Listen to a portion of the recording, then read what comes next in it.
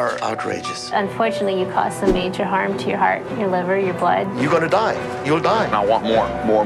You gotta stop it. I mean, I think people know fast food is bad for you, but I don't think people realize how bad fast food is for you. And you know, that's what I'm showing in the film is over a long period of eating a high-fat, high-sugar, you know, over-consuming, under-exercising diet, this is what can happen to you.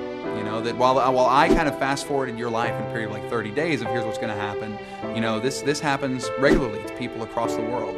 And I think that people don't realize that just these types of diets can be very dangerous.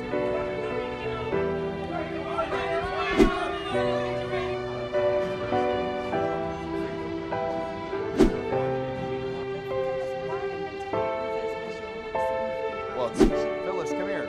I tell you why Python is so special to me is all because of this woman. This is my mother, who from the time.